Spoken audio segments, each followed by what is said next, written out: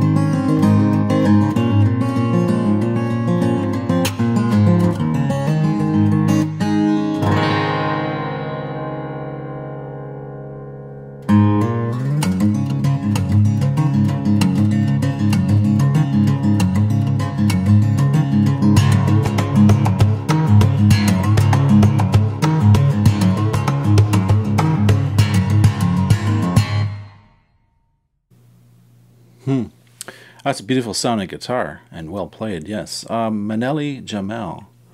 So, Jamal? Candy Rat Records. They're a good label. They take on a lot of great fingerstyle guitarists. I don't think Ali Patah is on that label, though. I think he's just self-publishing himself, I guess. Anyways, beautiful sounding guitar, I have to say. It just sounded so great. It was really well recorded. And obviously the guitar is tuned to some kind of a chord. It's definitely not standard tuning. And the other thing too, I noticed he's got his first fret capoed which a lot of flamenco players do that. A lot of flamenco players are always doing that, and I'm guessing the reason they do that, well, I'm pretty sure the reason they do that, although I've never asked any of them, you can tell me in the comments below, is because it means the action is going to be really low. Because when you let go of that fret, you've got the nut, which sort of is your standard of how high it is. But usually, if it were if pretending like this was the nut, if that was the nut, it would mean the action's a little lower. So maybe it's to do with feel, that it just changes the feel of the guitar. I don't know. So one other thing I noticed he uses is one of those little curvy thumb picks, which kind of curves around your thumb and then sticks out, protrudes. I've tried those and I just can't get used to them. I can only use a regular pick. I use these, Dunlop .73s. That's what I use for years. And if I'm not doing that, then I'm doing finger picking, which is just my hands.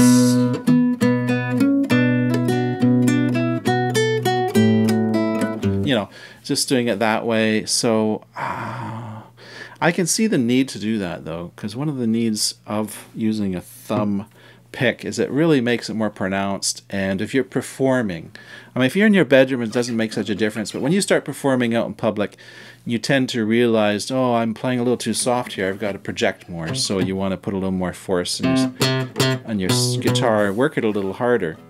So I really enjoyed that. Nice to hear. Nice guitar player. Thanks for recommending him to me, and we'll see you guys at another video on this channel, hopefully. Make sure you subscribe, leave a thumbs down, and leave a thumbs down. No, don't leave a thumbs down. I don't know why I said that. I don't know why I said that. Anyways, spiraling out is Dean. Talk to you later. Bye now.